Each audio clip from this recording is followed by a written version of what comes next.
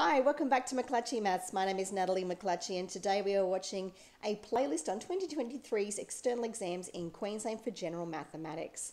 And this is a complex question from paper 2. It's question 5 on networks. Now before we get into it, here's some ways that you can engage further with us here. Why not do this right now while I'm talking about it? Like and subscribe. You could hit that notification bell so you'll know when the next video is coming out. Why not consider super liking, give back $1 or $2 to the people that are making your life easier. You could tell us in the comments how you found the video or share it on your social media page or even consider putting it on your class OneNote. And why not follow us on Facebook and Instagram? We always love to see you there too. Well, let's get into question 5. It's worth 7 marks, so this is a heavy question, this one. At 9 a.m, a security guard begins their patrol of the 8 work sites represented in the network diagram, starting and ending at site A. They drive at 40 kilometres an hour on the roads between sites and they check every site once for 15 minutes. The length in kilometres of each road corresponds to the terms of the arithmetic sequence Tn equals T1 plus 2 brackets n minus 1, where T1 equals 1. Determine the earliest possible time the security guard can finish their patrol and identify the route they must follow. Now, this is a complex, unfamiliar question.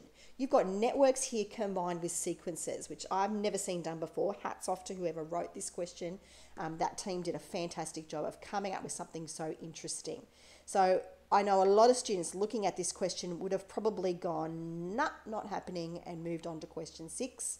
But it's the kind of question you can see it's worth a lot of marks, 7 marks. It's worth having a go. So first thing you want to think about is identify what kind of route the security guard is taking. And we've got some clues in the question. Our first clue is that it starts and ends at site A down here. So we know it's some kind of cycle, some sort of pathway through this network that gets back to the beginning. The second thing is that we're told is that they check every site. So these are the sites here represented by the vertices and the letters. So they're going to every vertex only one time. So that's our second clue. Now, what kind of network possibly goes in a cycle and hits every vertex but not every edge? Well, we know straight away that's a Hamiltonian cycle. Remember, an Eulerian one starts with the letter E, and so does every edge. So it would go every edge, which is not super efficient. However, every vertex is a much more efficient way of getting through a network. And if you're a security guard, you don't want to drive on every road. You just want to visit the sites and make sure things are okay there. Okay, so we know we're going to be following a Hamiltonian cycle. Now, the best thing to do is we're going to start at vertex A, and we're going to go to the vertex with the highest degree. Highest degree means the number of roads coming out of it. I don't know why this works. It just does if you do that. So it enables you to get through the network. Now, there are alternative pathways you could find through this network, potentially, other Hamiltonian cycles. And if you do find an alternative way, that's fantastic.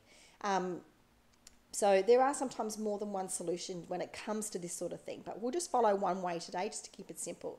So first of all, we're going to go from A to G across here. Now, from here, I need to make sure I go to every vertex. So if I could go around the bottom of the network, I could go around the top of the network. It doesn't really matter what direction I go in. But if I go straight to C, I'm going to skip B, and that's not going to be good because I can't come back through an edge I've been on. So I'm going to use trial and error to move around that network in a circle, roughly, to get back to A. So first of all, I'm going to go out to B, and then to C, to D. Now, if I go to E here, I'm going to get stuck at H. I've got nowhere because I can't visit G a second time. So what I'm going to do is go H first and then out to E, then out to F, and then back to A. So that is one possible Hamiltonian cycle. Wonderful if you find another. It's quite possible I could have started at A, gone to B, to G, to C. That's another way of doing it as well. So I've got this cycle here that I've written. I've also got the same cycle exactly in reverse. Like I said, there could be other ways of doing this. So because you've identified a Hamiltonian cycle starting at A, you get your first mark out of 7. Now that wasn't super hard. Even if you don't know what to do with the sequences, which we haven't started with yet, at least you've worked out the route that this security guard's going to take. Okay, so you've identified the route they must follow. You've done that second part there already. Okay, the next thing is we need to work out the length of every edge using this arithmetic sequence up here. Okay, so I'm going to use this information to work out all of these lengths. So the first thing is I'm told T1 is 1. Okay, so that's straightforward. So I can see in this network I've got a T1 here. So straight away I can just replace that with the number 1. And that's all we're doing is we're using substitution, using the information we're given to work things out. So the next thing I can see in my network, I've got lots of T2s. What that means is it's the second term in the sequence. So over here I'm replacing the n with a 2, the n with a 2. So once I do that, I'm going to be left with a 1 plus 2 brackets 2 take away 1. Well, 2 take away 1 is 1. 2 times 1 is 2. So 1 plus 2 equals 3. So I'm going to replace all of these T2s now with the number 3. I've almost finished, which is fantastic. And it wasn't really that hard. It just seemed hard. So don't outthink yourself. Okay, the next thing, now that I've got T1 and T2, I'm going to add the two numbers together to get T1 plus T2 because I can see 2 of those here on the network. So 1 plus 3 equals 4. I'm going to replace those two numbers with 4. It really wasn't that hard, was it?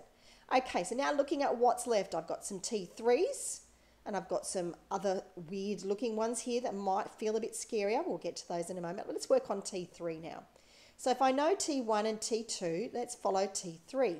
So that means I'm going to replace up here n with 3, n with 3. And that's what we get down here. 3 take away 1 is 2. 2 times 2 is 4 plus 1 makes 5. So let's replace T3 with a 5. Okay, now we've just got to deal with these 2 T1s, 2 T2s. Okay, that looks a bit scary. Trust me, it's not. Okay, so 2 T1 just means 2 lots of, or 2 times T1. And we know T1's 1. So 2 times 1 is 2. So let's replace this one here with a 2. And it's the same deal here for 2 T2. Okay, 2 T2 means 2 times the second term. So 2 times 3 makes 6. Let's replace those numbers there. Okay, and because we've done that and we've worked out all of those road lengths, we've used that arithmetic sequence correctly, then we've now earned our next mark. Okay, we're almost there. We've actually got something easy to work with.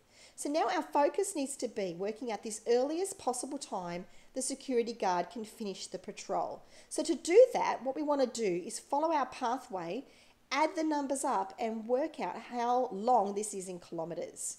So we're finding that length of the cycle. So if I add all of these numbers up, I'm going to get 26 kilometres in total. So I've got all of that takes 26 kilometres. But I don't want to work out kilometres. I'm not asked to work out the length. I'm asked to work out the time. And this is where the question becomes complex, unfamiliar again, because we're using prerequisite knowledge from grade 9 here about distance and speed and time. We've got another mark here for working out our length. But the next step is we need to use that speed of 40 kilometres an hour that we were told, because if we've got speed and we've got distance, we can work time out. So the formula is time equals distance divided by speed. Okay, so what I'm going to do is I'm going to take that 26 here and divide it by 40 kilometres an hour there, and I'm going to get 0.65 of an hour. Okay, now if I multiply that by 60 minutes, it comes to 39 minutes. Okay, so don't leave it as 0.65 of an hour, work it out in minutes, because that's going to be relevant up here when we've got to add the time at each site. Okay, so now we're almost there. We've got another mark here for working at that time. But now what we need to do is we need to work out, we know they're at the site, each site for 15 minutes in total. And there's 1, 2, 3, 4, 5, 6, 7, 8 sites altogether. So be very careful you don't count A twice, okay? Because once the cycle's completed and the security guard is then going to continue on back through the cycle again, A has been visited for 15 minutes. They don't need to do 15 and then 15 to start the next cycle. So don't count A twice. So we're going to add 15 minutes times 8. So 8 times 15 gives us 120 minutes or 2 hours. Add that to the 39 minutes, you get 2 hours and 39 minutes, and you get your next mark for calculating the total time for the patrol. Okay, so now we need to work out when the security guard is going to finish. We're told they started at 9 a.m. up here. So you thought you were finished, you worked out that earliest possible time, but you worked out how long it takes. You didn't work out when they're going to finish their patrol. So we're going to add 2 hours and 39 minutes onto 9 a.m. 9 a.m. plus 2 hours makes 11 hours plus 39 more minutes makes it 11:39 when they finish the patrol. We've got a next mark for determining the time of day. And that was all there was to it. It was a big question, very complex, very unfamiliar. Complex meaning not super hard, but just lots and lots of steps. And it really involved you reading the question super carefully and having a go. So don't let these kind of questions put you off. At the very minimum, have a go. You don't know how many marks you're going to earn if you just try. Well, don't forget to engage with us further here at McClutchy Maths. We've told you about how to do that earlier in the video.